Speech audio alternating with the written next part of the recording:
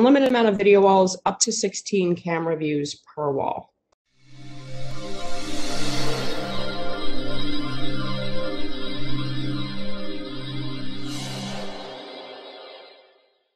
All right, over to the fun stuff.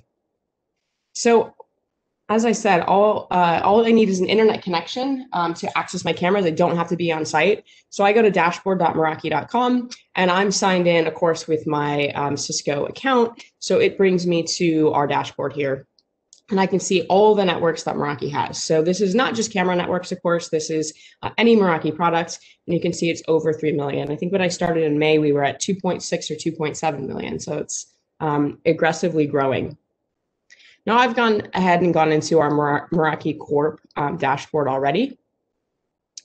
And this is what I see. So on the left-hand side, and actually let me make this a little bit larger so it's easier on the eye.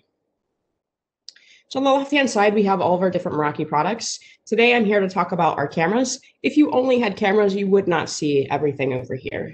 You only would see what you have and what you have access to as well. So over here on cameras, I've gone ahead and clicked on cameras and I can see my overview. I'll kind of come back to this in a second. I want to show you something something cool on our video wall. So on cameras and then video wall, I've gone ahead and populated that right here. You can have an unlimited amount of video walls. Now this is where users of the system are going to spend most of their time. And so unlimited amount of video walls, up to 16 camera views per wall. So as I click on the next wall, excuse me, sorry, the bike room here, we'll have our cameras load. We can see our 8 cameras. Our lovely network room, just showcasing our night vision here.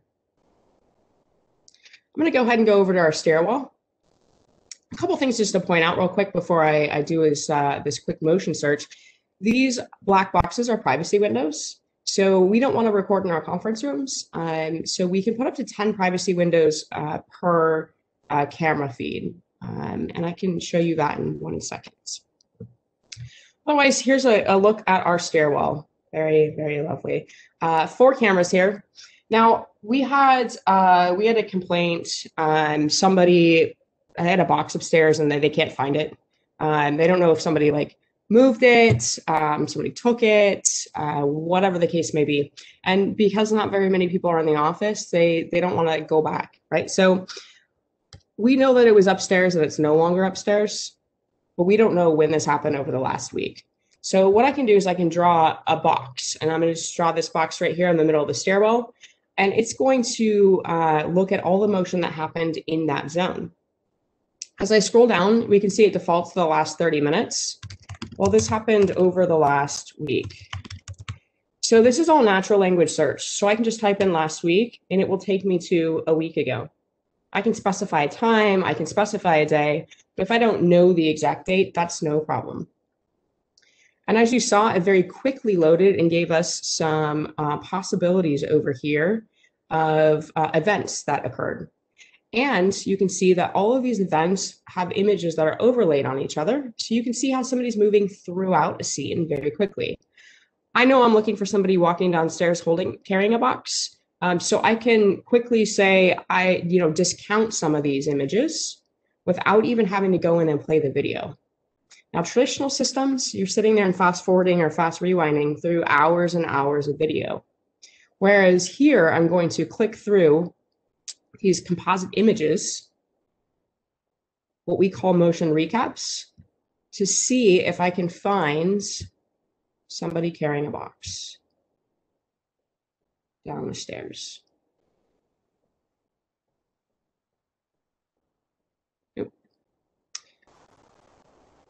And here we go. So I don't even know what the date is today. Today's the 9th. I just went back to till February 5th very quickly and found the potential incident that I'm looking for.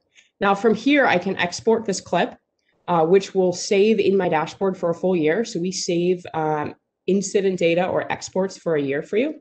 I can download this image and email it to somebody, say, hey, is this what you were looking for? And do you know who this is? Or I can play out the video. It's 16 seconds long. If I go ahead and play that, all 4 cameras in my video wall are going to go to that day and timestamp. So not only do I get the look at that one particular camera, I can see how this person moves throughout the scene. I can exit this search so that I get out of grid view. I can pause. I can take a snapshot of all 4 cameras here. I can export this, like I said, and send it out. So super helpful when our customers set up their video walls to be able to track people through a scene all anonymously, right? That's key as well.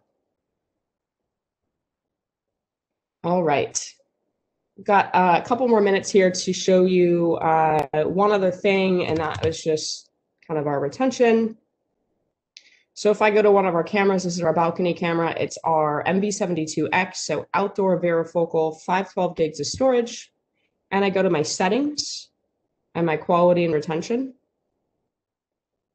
If I scroll down here, I can see at 4 megapixels and 15 frames per second, I'm going to get 6 days of onboard retention. I can go to 90 days by taking that to 720p and 8 frames.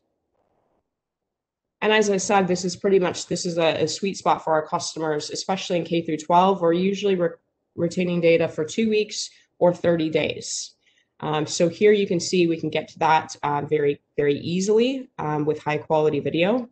And I can take that one step further by enabling motion-based retention, which will trim out any video where no motion was detected after 3 days. And you can see I get to well over 90 days based on the last 7 days of motion. So this is something we encourage our customers to test out as far as the motion-based retention to ensure that you're getting what you require and then a little bit more there.